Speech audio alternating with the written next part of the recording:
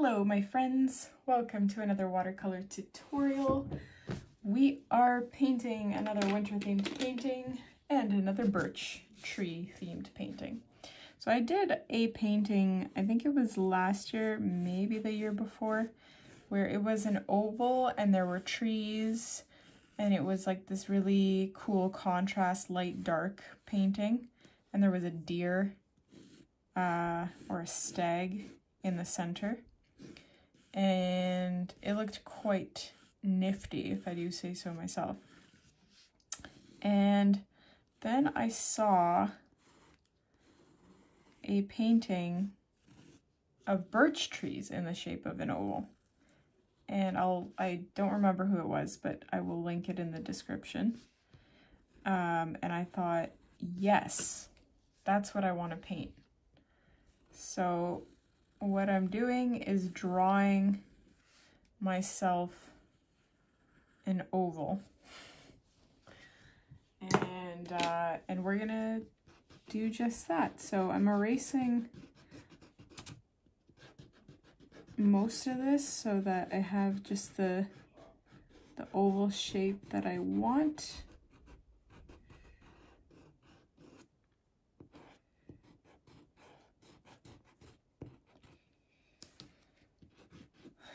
Like so.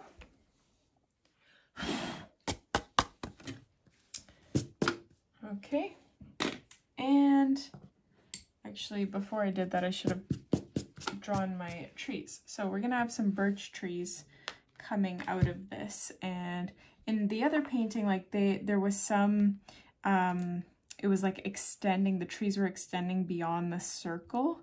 But with birch trees, it's kind of challenging to do that because they're white.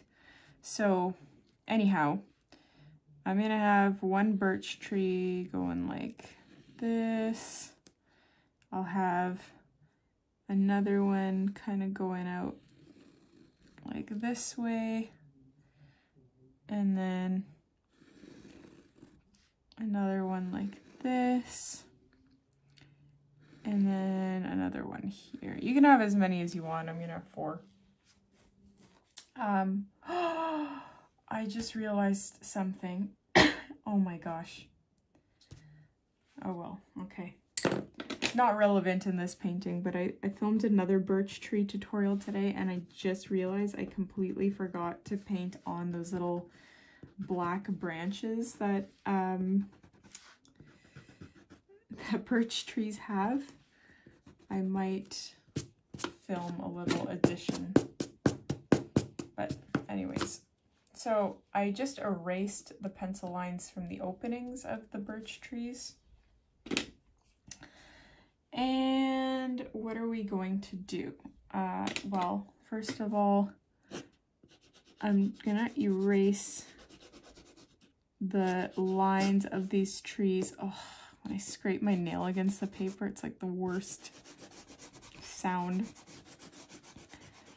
Because I don't want the watercolor to show through. So I'm erasing it just a tad.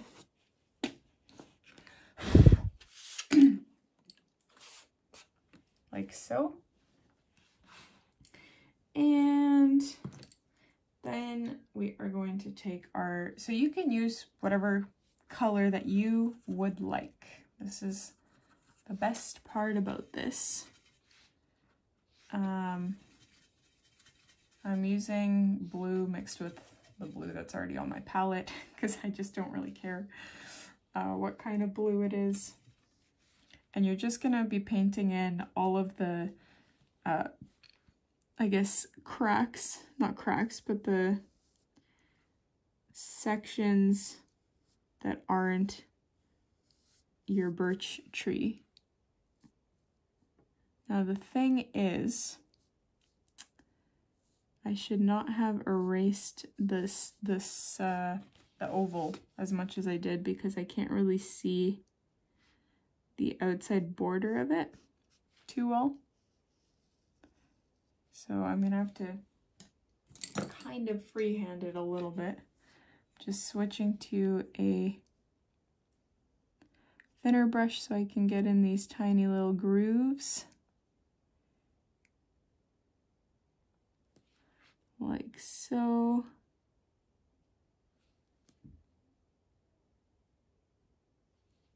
Okay.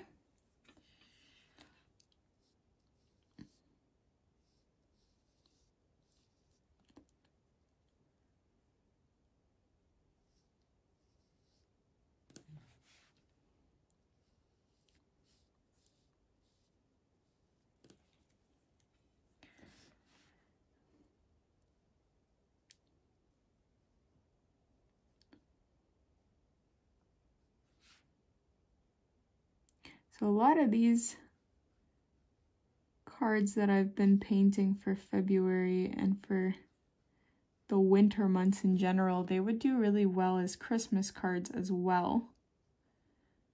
So I know that when this one is released, Christmas will have already passed, but it's certainly something you can bookmark and use in for Christmas next year, if you wish. So I'm running out of the pigment that I had here, which is not good because I mixed it with like a blue that was already there. So this blue is not going to be the same.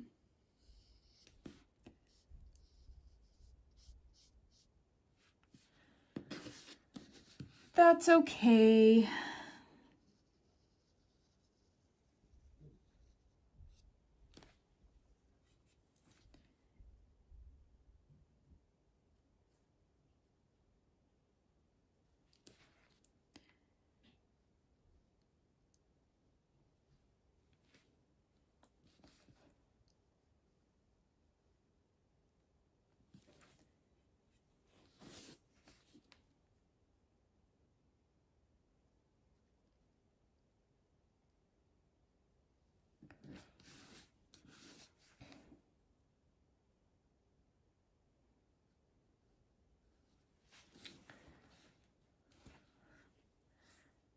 Sometimes things just work out so nicely.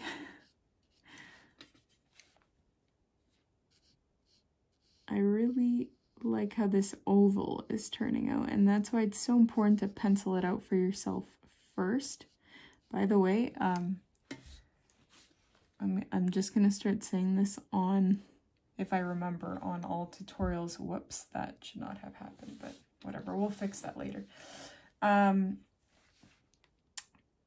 Where I use the pencil to trace things out, I just used a regular pencil because it looks like it's some fancy special writing or sketching device, but it's just a pencil.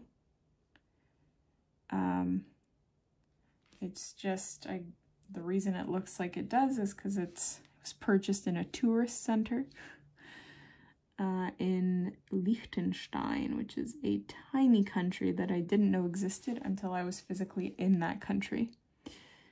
I bought it back when we were cycling through Europe, and it was just the cutest little thing. It had a little crown, it has a little crown on top, and you know, typically when you buy little souvenirs like that, they kind of just get lost in your home, never to be seen again. But that pencil has been well used. And it's also a testament to how easy it is to sell products to people. Because, and I mean, I am not immune to this either. Like, my thing is watching like homesteading type videos, and whenever someone tells me they're using some special cast iron, I jump on that. So I'm definitely not immune to the whole marketing thing on YouTube, but yeah, it's just a pencil. Any pencil will do. So I'm just coming up to the last section here.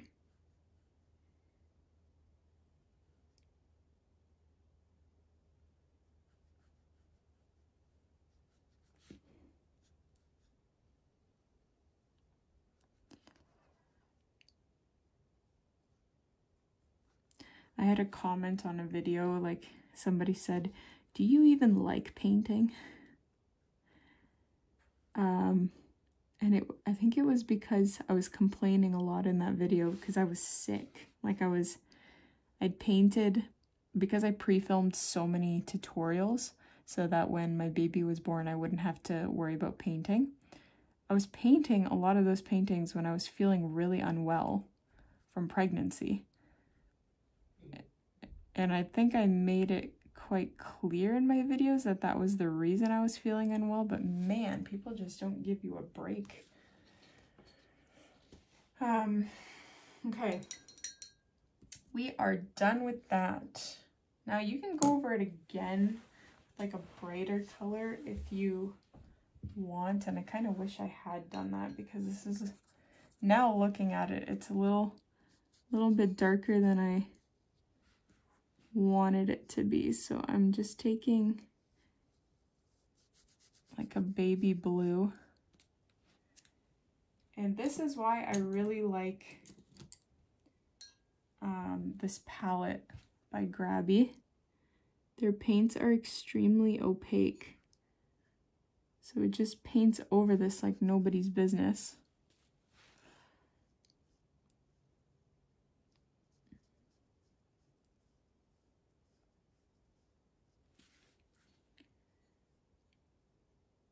But now that I've done the one, I'm gonna have to do all of them. So you don't have to do this, I just wanted to make extra work for myself. You can, if you like the previous color, great. If not, you can certainly start with this one to begin with. Somebody in another video made a comment that they were annoyed that I spent, I don't even remember what video it was, but they were annoyed that I spent the first half of the video painting something that eventually I completely erased and I started over. Or like I painted over the whole painting and I kind of started over almost completely. And it's funny how some of you really like that I show the errors that I make in painting and how I fix them, and some of you get really annoyed by that.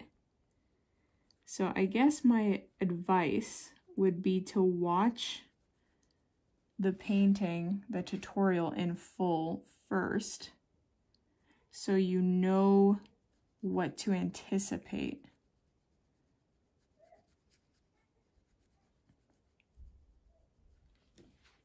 Like, look what I did here.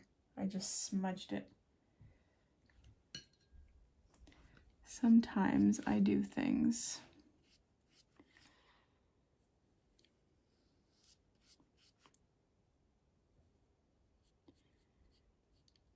I'm trying to transition this blue because I don't want to do the remaining two again. So I'm just trying to transition it so there isn't such a harsh difference between this blue and the rest, but I'm just gonna quickly go over this. Apologies for wasting your time.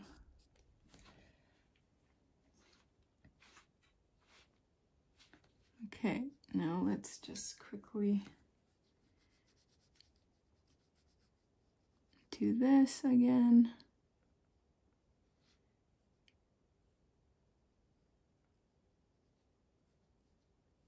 I'm gonna have to go over this part with acrylic paint on this side.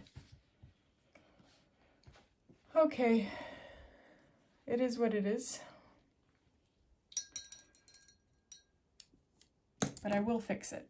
I will fix it. I would have done, like I would have made this a lot lighter to begin with because it's too dark for what I wanted it to be, but oh well. So let's let this dry and then we'll come back and paint our birch trees. Okay, so this should be dry. So now I'm gonna take black watercolor and we're going to go ahead and start painting these birch trees. So There's so many different ways to paint them, but I like to just focus on one side in terms of the border, like this, and I won't even have it going the whole way.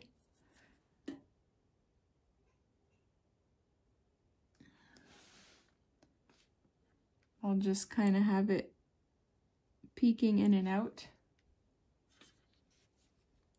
Maybe a little bit on this side. And then you can have those little cross. I do not like this paintbrush. Just gotta stick with what I know. Tried and true.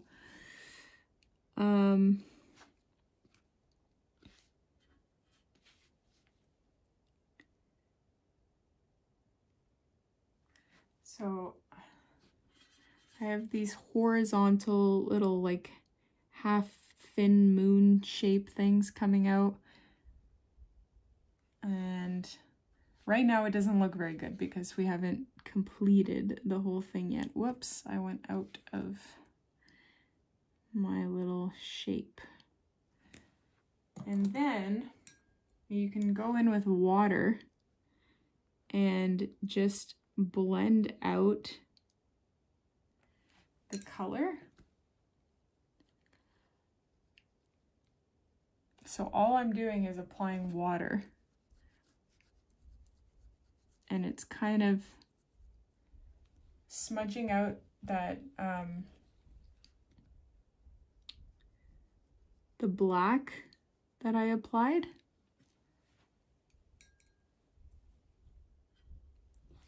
So I'll do it again, and we're not done with that tree, by the way.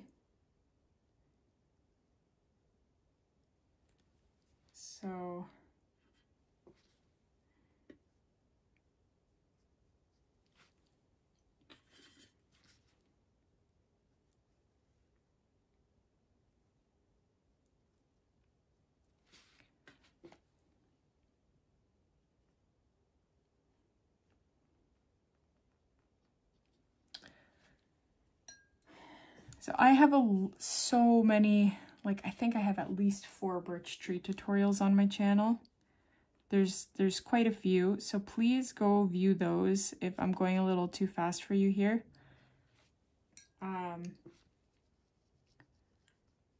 Just like I have a lot of tutorials that are specifically how to paint like this specific item so that you can apply it to landscapes or other tutorials. I try not to make instructions repetitive by teaching you how to paint birch trees on every single time I paint a birch tree. Like, that's what those tutorials are there for, and then, you know, you can reference them and apply what you learn to these sorts of paintings. So I'm just kind of I'm getting lazy. I'm just doing lines and blotches because I know that I'm going to take water and go over these and fade them out.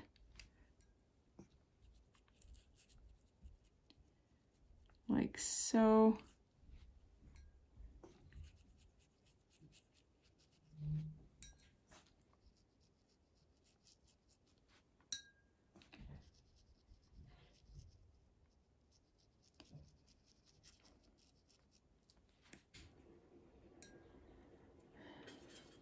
And the last one here.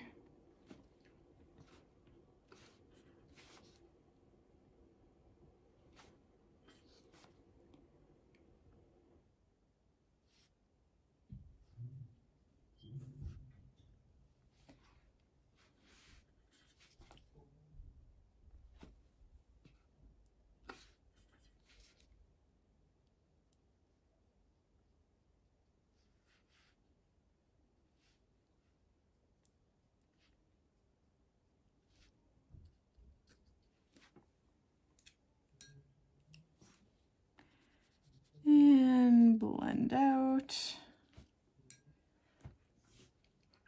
So yeah, what I didn't do in a previous tutorial, I don't know if I'm gonna add it now because I already filmed it and I don't want to add on, but I forgot to add those like black branches that come out of birch trees, and that's what really makes them pop and stand out.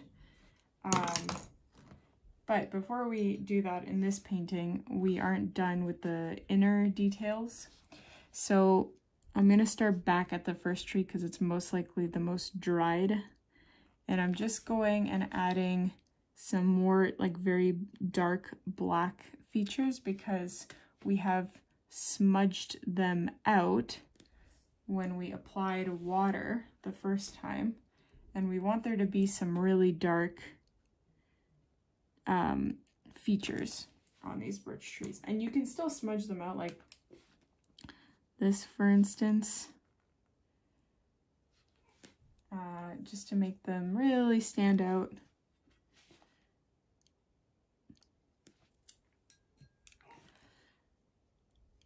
Like so.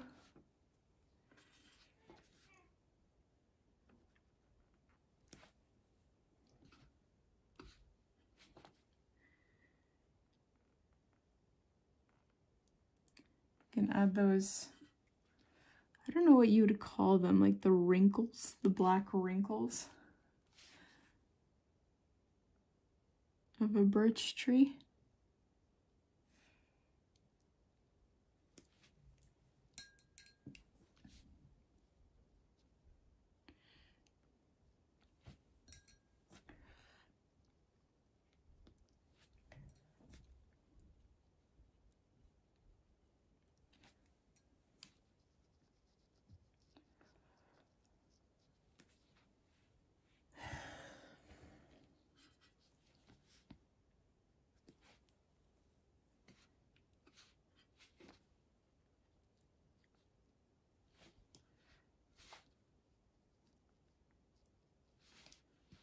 I'm getting a little bit lazy here in how I apply the black, because I know I'm going to smudge it out again.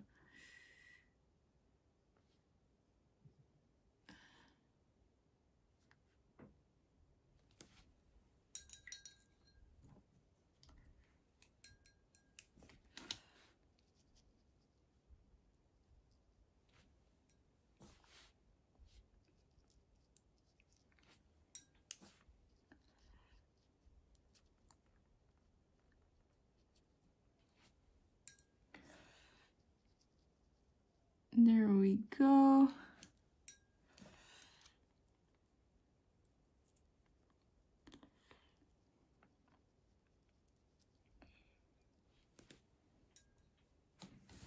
Okay.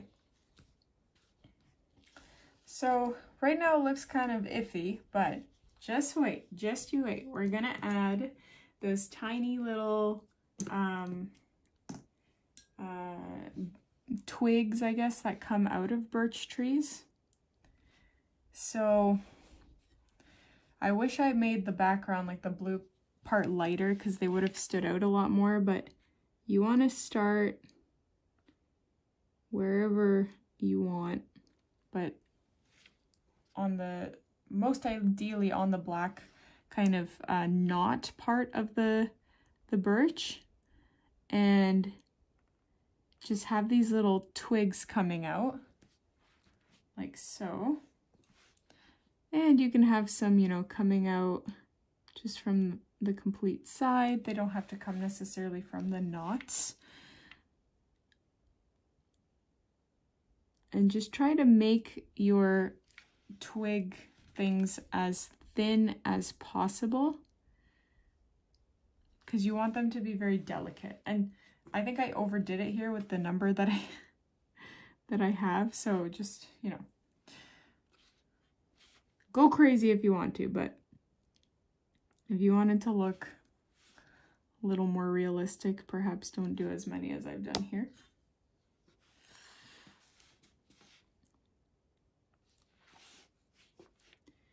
Do do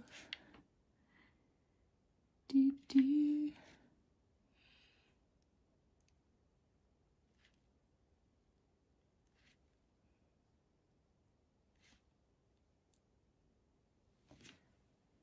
Like so, and then the last one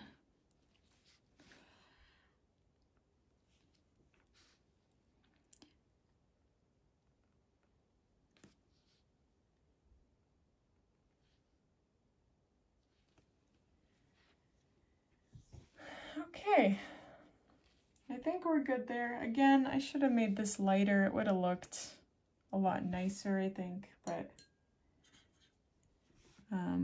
you can keep going with this, you know, as long as you want to add more dark features and kind of refine the details that you've added.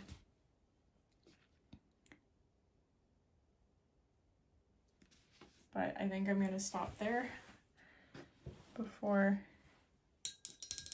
this gets out of hand. One thing I'm tempted to do is like extend the birch tree on this side.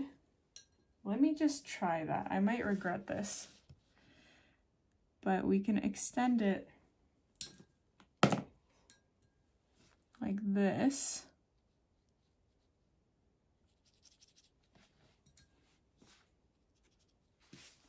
Oops.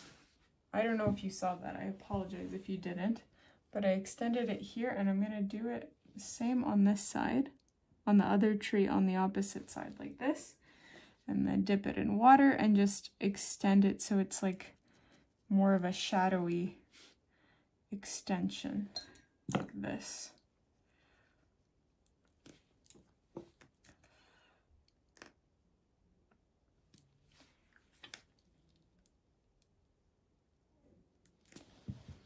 All right, and actually, should probably add some darker black features there to not make it look, yeah, there we go. I'm kind of tempted to have a little branch coming out of here, but that might be overkill, so I'm not going to. But that is basically it. Please let me know what you think of this tutorial. Hit like, subscribe, and I will see you in the next one.